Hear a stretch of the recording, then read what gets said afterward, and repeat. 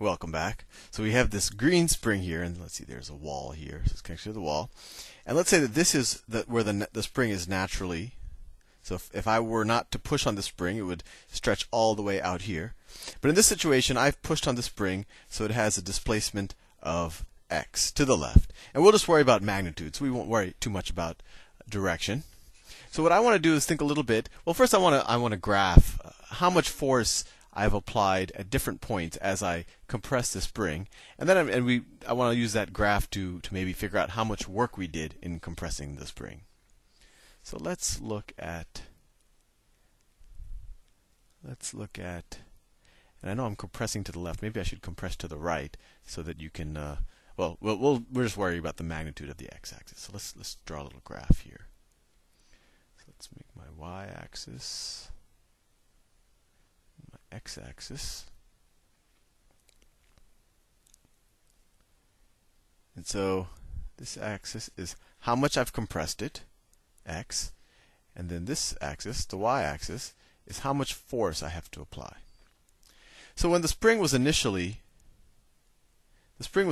all the way out here, to compress it a little bit, how much force do I have to apply? Well, this was its natural state, right?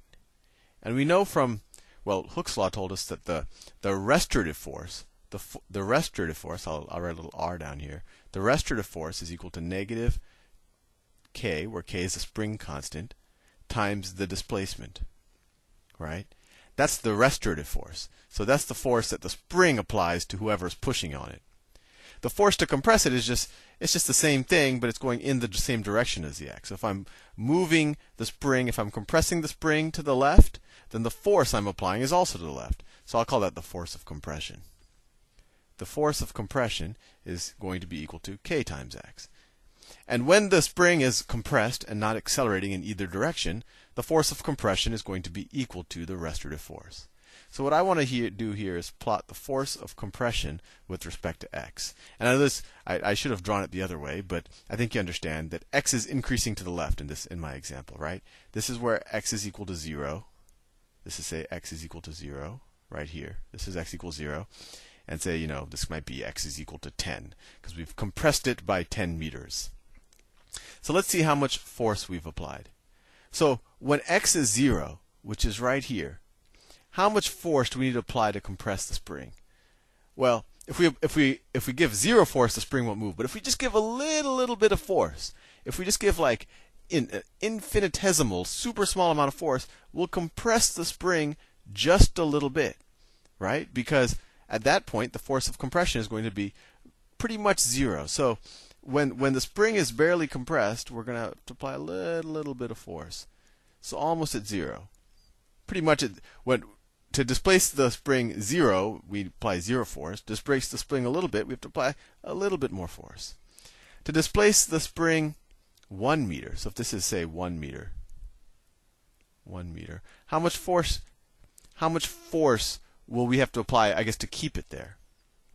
Well, let's say if this is 1 meter, the force of compression is going to be k times 1, so it's just going to be k. Okay. And realize you didn't apply 0 and then apply k force. You keep applying a little bit more force. Every time you compress the spring a little bit, it takes a little bit more force to compress it a little bit more. So to compress it 1 meters, you need to apply k, and to get it there, you have to keep increasing the amount of force you apply. At 2 meters, you would have been up to 2k, etc. And I think you see a line is forming. Let me draw that line. The line looks like something like that. And so this is how much force you need to apply as a function of the displacement of the spring from its natural rest state, right? And here I have positive x going to the right, but in this case, positive x is to the left. I'm just measuring its actual displacement. I'm not worried too much about direction right now. So I just want you to think a little bit about what's happening here. You just have to slowly keep on increasing. You could apply a very large force initially. If you apply a very large force initially, the spring will actually accelerate much faster because you're applying a much larger force than its restorative force, and so it might accelerate and then it'll spring back. And actually, we'll do a little example of that. But really, just to displace the spring a certain distance, you have to just gradually increase the force just so that you offset the restorative force. Hopefully that makes sense, that you understand that the force just increases proportional as a function of the distance, and that's just because this is a linear equation. And what's the slope of this? Well, slope is rise over run, right? So if I run 1, this is 1, what's my rise? It's k. So the slope of this equation, the slope of this graph is k. So using this graph, let's figure out how much work we need to do to compress the spring. I don't know. Let's say this is x naught. So x is where it's a general variable. X naught is a particular value for x. That could be 10 or whatever. Let's see how much work we need. So what's the definition of work? Work is equal to the force in the direction of your displacement times the displacement, right? So let's see how much we've displaced. So when we go from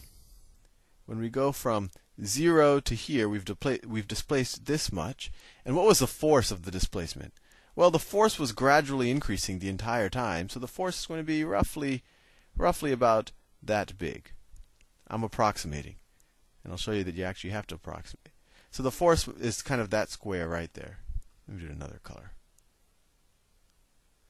And then to displace the next little distance, no, that's not bright enough. My force is going to increase a little bit, right? So this is the force, this is the distance. So if you see, the work I'm doing is actually going to be the area under the curve. Each of these rectangles, right? Because the height of the rectangle is the force I'm applying, and the width is the distance, right? So the work is just going to be the sum of all of these rectangles. And the rectangles I drew are just kind of approximations because they don't get right under the line. You have to keep making the rectangles smaller, smaller, smaller, and smaller, and just sum up more and more and more rectangles, right? And actually, I'm touching on integral calculus right now. But if you don't know integral calculus, don't worry about it. But the bottom line is the work we're doing, hopefully I showed you, is just going to be the area under this line. So the work I'm doing to displace the spring, x meters, is the area from here to here. And what's that area? Well, this is a triangle, so we just need to know the base, the height, and multiply it times 1/2, right? That's just the area of a triangle.